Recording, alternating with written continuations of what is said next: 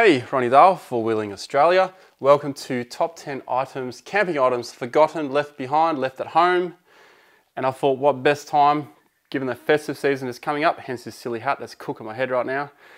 Let's get this list out so you guys can be better prepared. Now this list has come about from all the times I've forgotten something and mainly from our tag-alongs, because we see a lot of people that bring a lot of stuff and they always leave something behind. So this is my top 10 list of stuff that's left behind, extended to a top 15 because I got an extra 5. Top 10 sounds better. Following this video, there is another video about how to prepare for a camping trip. That'll be in a couple of days' time after this video. Link up there, link at the end of the video. Stay tuned.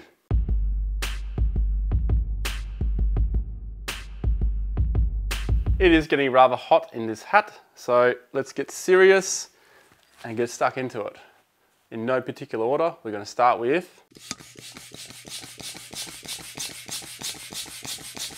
the air pump. The electric air pump, this is mainly for inflating your mattresses or your inflatable pillows or whatnot. This is one of the most left behind items that you will see. Now, fancy getting to a campsite and there is no one else around, it's just you and your missus, and you left the air pump behind and you have an air mattress. You're not going to have a good time. So I would suggest storing this next to your air mattress and then you shouldn't forget it. The second one is a toothbrush. A lot of people leave their toothbrush behind. And a toothbrush is not something you can borrow. Well, you can borrow, but you don't want to borrow someone else's toothbrush. That's pretty gross. So toothbrush and toothpaste. My solution to this is to have, instead of using your toothbrush at home, is to have something to put your toothbrush in. A toiletries bag. This one here is a bit flash. This one has everything in it, so you're not going to forget anything. So I keep my deodorant, my shower gel, my shampoo.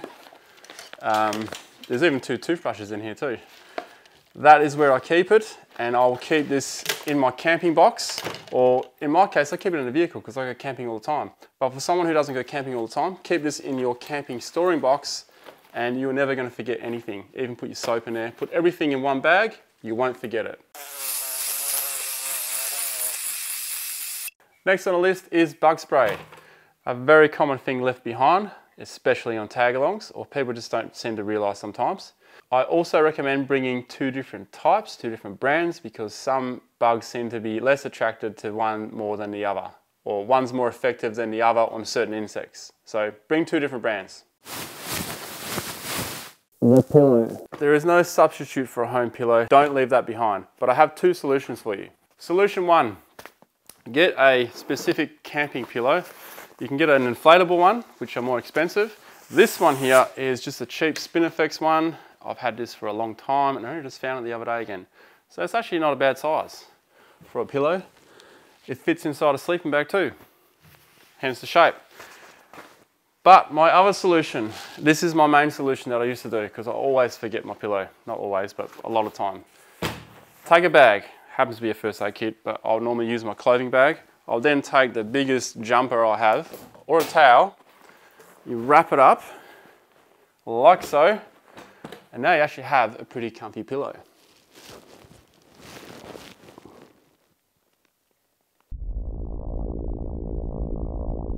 Batteries. AA, C batteries, D batteries, AAAs. Oh, and there's a bucket load of AAs. Batteries, batteries, batteries. What more do I need to say? It's a common forgotten thing. You have head torches, you have fans, you have flashlights or torches. You got so many things that rely on batteries when you're out in the bush, camping at the beach, or whatever you're doing. Batteries, batteries, batteries. If you have kids, some of their toys have batteries as well. So don't forget your batteries. Next on the list is warm clothing. A lot of people leave their warm clothing behind. Big mistake, people. Next up, we have head torches. Head torch and torches, also known as flashlights, depending on where you are from. Oh, there you go. Perfect example why you need batteries. It's flat. People often forget to bring their head torches and their torches, and you can imagine what that would be like when you're trying to cook dinner, especially if you don't have lights around the vehicle. Even if you do have lights around the vehicle, if you want to go to the toilet in the middle of the night, you need a head torch or a torch. So don't forget them. Keep them in your car, keep them in your sleeping bag or something like that. Then you won't forget them. Next on the list, sorry, not a cat. Toilet paper, another forgotten item. And look, you may think it's not too much of a problem when you're traveling convoy because you could borrow someone else's toilet paper, but you'll be surprised how many people forget to restock on their toilet paper or bring their toilet paper out.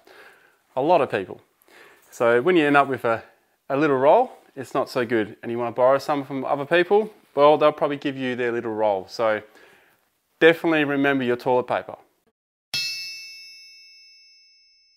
Hammers. So don't bring two hammers, but what I do suggest is ditch your mallet and bring a proper hammer.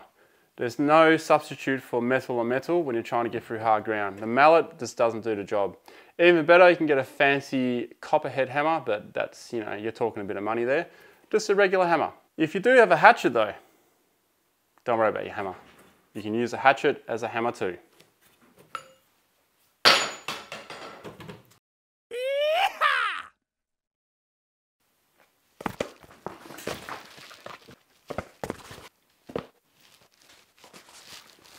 Next on the list is a bush hat. Do not leave that behind, do not leave at home. Cap, especially in Australia, mate, will not cover the sun to its, full potential. So out here, 40 degrees, 35 degrees, you're out camping. Why are you camping in that heat? Well, that's just what it's like here. Bring a bush hat. It'll save your noggin. That means head.